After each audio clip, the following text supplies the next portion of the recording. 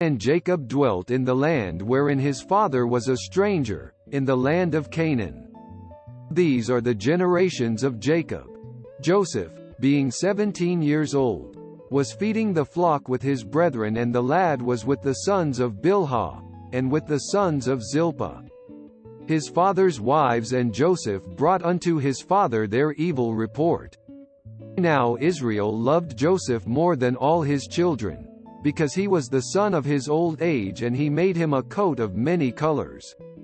And when his brethren saw that their father loved him more than all his brethren, they hated him, and could not speak peaceably unto him. And Joseph dreamed a dream, and he told it his brethren, and they hated him yet the more. And he said unto them, Hear, I pray you, this dream which I have dreamed. For, behold, we were binding sheaves in the field, and, lo, my sheaf arose, and also stood upright, and, behold, your sheaves stood round about, and made obeisance to my sheaf. And his brethren said to him, Shalt thou indeed reign over us? Or shalt thou indeed have dominion over us?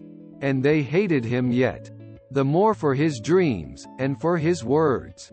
And he dreamed yet another dream, and told it his brethren, and said, Behold, I have dreamed a dream more, and, behold, the sun and the moon and the 11 stars made obeisance to me. And he told it to his father, and to his brethren, and his father rebuked him, and said unto him, What is this dream that thou hast dreamed? Shall I and thy mother and thy brethren indeed come to bow down ourselves to thee to the earth? And his brethren envied him, but his father observed the saying. And his brethren went to feed their father's flock in Shechem. And Israel said unto Joseph, Do not thy brethren feed the flock in Shechem? Come, and I will send thee unto them. And he said to him, Here am I. And he said to him, Go, I pray thee. See whether it be well with thy brethren, and well with the flocks, and bring me word again. So he sent him out of the vale of Hebron, and he came to Shechem. And a certain man found him, and, behold, he was wandering in the field, and the man asked him, saying, What seekest thou? And he said, I seek my brethren, tell me, I pray thee, where they feed their flocks. And the man said, They are departed hence, for I heard them say, Let us go to Dothan. And Joseph went after his brethren, and found them in Dothan.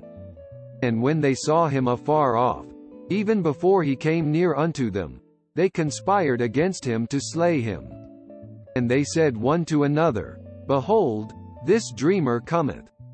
Come now therefore, and let us slay him, and cast him into some pit. And we will say, Some evil beast hath devoured him, and we shall see what will become of his dreams.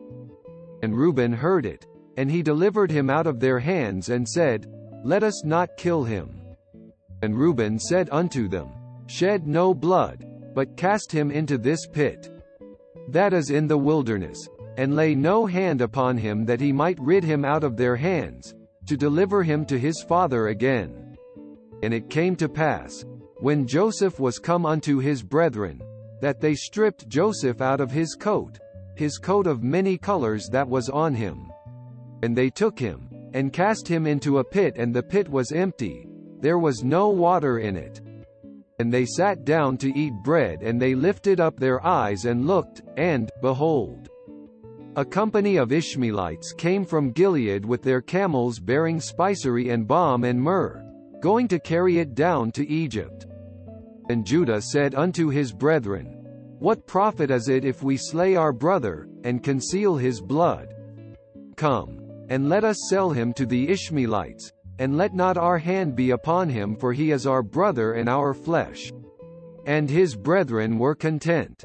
Then there passed by Midianites merchantmen, and they drew and lifted up Joseph out of the pit, and sold Joseph to the Ishmaelites for 20 pieces of silver, and they brought Joseph into Egypt. And Reuben returned unto the pit, and, behold, Joseph was not in the pit, and he rent his clothes. And he returned unto his brethren, and said, "The child is not, and I, whither shall I go?" And they took Joseph's coat, and killed a kid of the goats, and dipped the coat in the blood. And they sent the coat of many colors, and they brought it to their father and said, "This have we found, know now whether it be thy son's coat or no." And he knew it, and said, "It is my son's coat, an evil beast hath devoured him. Joseph is without doubt rent in pieces." And Jacob rent his clothes, and put sackcloth upon his loins, and mourned for his son many days. And all his sons and all his daughters rose up to comfort him.